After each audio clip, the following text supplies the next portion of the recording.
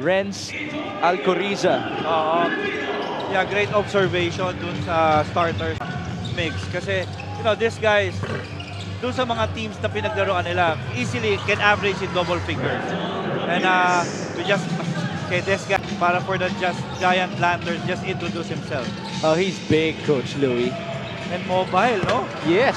Marco Balagtas, though, reintroduces himself for RIZAL. Impress ako sa two-way player. This guy, kahit hindi umiscore, but definitely can pass that basketball. There you go. Archie Concepcion will finish off of some good. Na, ang ganda na, talagang nandun na siya sa main rotation ni Coach Delta Pineda. How about Trenia Deloria? Signature mid-range. Pa rin ang Balti Baltazar. Oo, talagang yung shot blocking kasi skills din eh. Right. John Pasible. Sia, down low to Jay Moegilos. That's a nice matchup against Pasible. The bounce to Ramirez. He has that touch. Grabe. Oo, grabe. Archie for 3. That's good. Ito namang si Archie. Ito naman Pampanga to. And you know, sometimes those turnovers represent kung gaano na yung chemistry ng team nyo. And with this Pampanga team, they remain intact. Even they won that conversion. Pasible on the run. They have numbers. Back to John. And there's the finish. Basket and one. 14-10. Agovida down low. That's a gamble by Jeff. Oh, how about that block? But was it a goaltend? Yes, it was. Okay, break it down for us. Why was it a goaltend? Yeah, it touched the board. If it talagang naka-apekto talaga yung nag-shake yung board eh. Yeah. You know? Ayun oh. So you can tap the board, but you can't make it shake. Oo. We just saw Adrian Lau, by the way, for RIZAL. Good to have him back. Jeff Yernes for 3. That's too easy. And alam mo yun, mas marami siyang itinirang 3-pointers na mataas. Mas mataas pa yung percentage kaysa doon sa kanyang 2-point field goals. Very. Now, how they run their plays. Sobrang pasensya na yun. Oh, up and under for Kurt Rayson. No basket. One more. He gets the bounce. 13 seconds to go. From way before. You see the first quarter field goal shooting. 8 out of 19. 5 out of 17. Pampanga looking good. As Santos bumps and scores. 65 points nila. 9 assists already. That's more than double of RIZAL's output in terms of assists, as also would give you assists. Just so everybody knows. Kurt Rayson will fire with a smile. There you go. So he knew it. Here's Alvin Alday, the new leader of RIZAL. Oh, that's stolen away. And this is a breakaway lefty layup for Jeff Yernes. You imagine. For Viloria, up ahead to JK. Good pass. Alvin Alday, right to left, basket and one. Opponent. Is it also applied when you pass the ball, a bounce pass in between the legs of your opponent as Viloria scores? Yeah, I think here there were a lot of post-up options, post-up plays for Balti Baltazar. Just let them operate as Trenia Deloria scores the easy compared to other teams. With all of these big men of Pampanga. So now there are 2 Garcias in this lineup of Pampanga, but a steal. Viloria, the feed, and Alday with a finish. Wow. good point. Oh, that's a steal. Keith Agovida on the move. And he goes all the way. Fusion pattern itong ginagawa nitong Giant Lanterns. Well, they have played a ton of players already as Viloria scores. Ramirez. I'm interested to see if he can actually back down. There you go. There you go. He should be able to do it. But this actually wants to give him a nickname. But I'd like to give him more moments. Oh, more moments pa. As Viloria was able to score again, he has 11. So everybody knows. Kasi they remain in the shadow ni James Guerguete and John Normal. That's right. But now it's Shad Alonso scores. Miggy Corteza, signature. Just missed it. Ooh! Egilos on the second try. Gusto lang maglagay ng or Agovida will fire.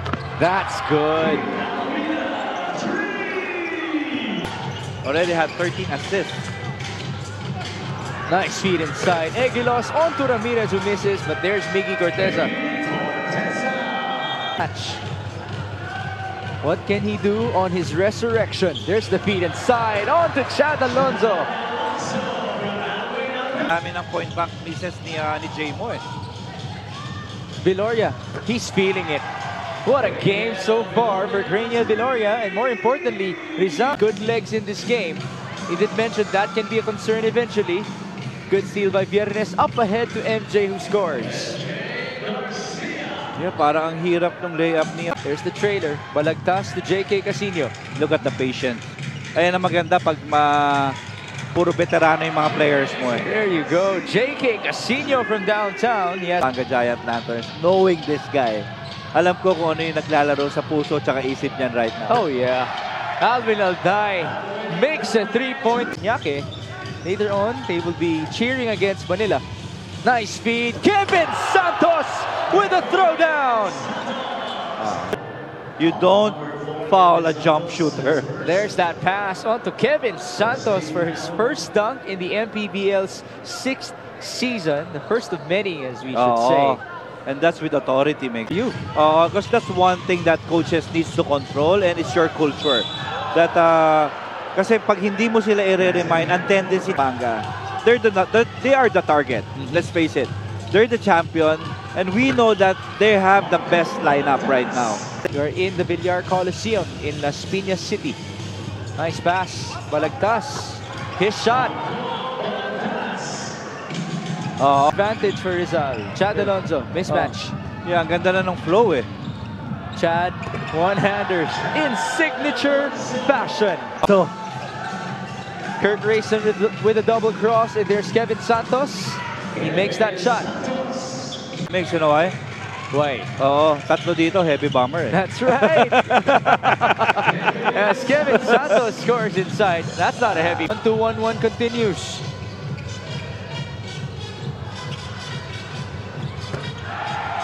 And now it's another basket. Keith points for Kuya Keith. Here's Kurt Rayson. Three-pointer on the other end. Agovida playing basic basketball. Nice pass. Jimenez off the glass and in. Team of Archie Concepcion. They're defending zone. So expect nila na hands by Viloria, but Rayson recovers. Kurt dancing. Up and under with some magic in the air. Making that move, Corteza still in front of him. Agovida left wide open. That's too easy. And that is his shot. Thus, they want Cranial. There he is. 15 on the shot clock. Apacible drives. Right-handed hook shot, and it works. Almost 2 minutes gone by in the last quarter. Archie, tough move, no basket. Miggy for the putback.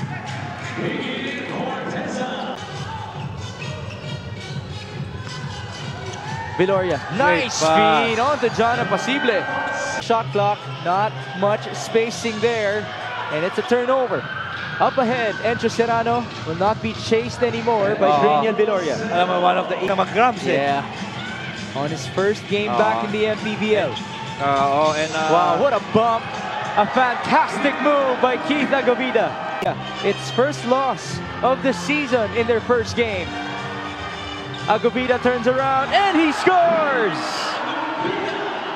Now they get another stop. Casino up ahead. Viloria back to Agovida for an easy two. 27-19, that's the assists story. And you know, that 9 assists that's a big three of the Giant Lanterns. Isang player na na-miss ko with the lineup ng kasi nag-start silang naghanap ng kanilang scoring eh. Pero but good hands by Viloria. Screen up top. Encho attacks. Encho will score. The lead is 3.